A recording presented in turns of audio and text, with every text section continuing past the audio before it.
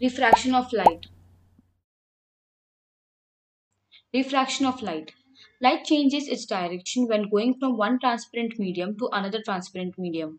This is called as refraction of light. Let us consider an example for this.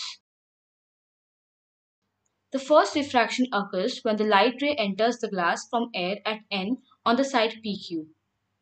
The second refraction occurs when the light enters air to the glass at the point M on the side SR. For the first refraction, the angle of incidence is I, while for the second it is I1. The angle of refraction at N is R. Note that I1 is equal to R. In the second refraction, the angle of refraction is E, which is equal to I. On both the parallel side PQ and RS of the glass slab, the change in the direction of the light ray is equal but in the opposite directions. Thus, the light ray MD emerging from the glass slab is parallel to the incident ray AN on the side PQ of the slab, but the emergent ray is somewhat displaced with respect to the incident ray. Laws of refraction. Let us study the light ray entering a glass slab from the air as shown in the figure. Here, AN is incident ray and NB is the refracted ray. First, incident ray and the refracted ray at the point of incidence N are on the opposite side of the normal to the surface of the slab at point CD, and the three incident ray, refracted ray and the normal ray are in the same plane. Second, for a given pair of media, here air and glass are in the ratio of sin I to sin R is a constant. Here, I is the angle of incidence and R is the angle of refraction. Sin I upon sin R is equal to constant is equal to N. N is called as the refractive index of the second medium with respect to the first medium. This second law is also called as Snell's law. Refractive index. The change in the direction of the light ray while entering the different media is different.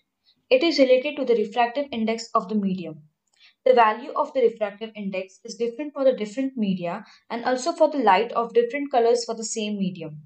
The refractive indices of some substances with respect to vacuum are given in the following table.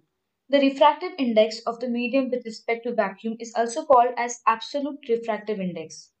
Refractive index depends upon the velocity of the light in the medium. Let the velocity of the light in the medium 1 be v1 and in medium 2 be v2 as shown in the figure.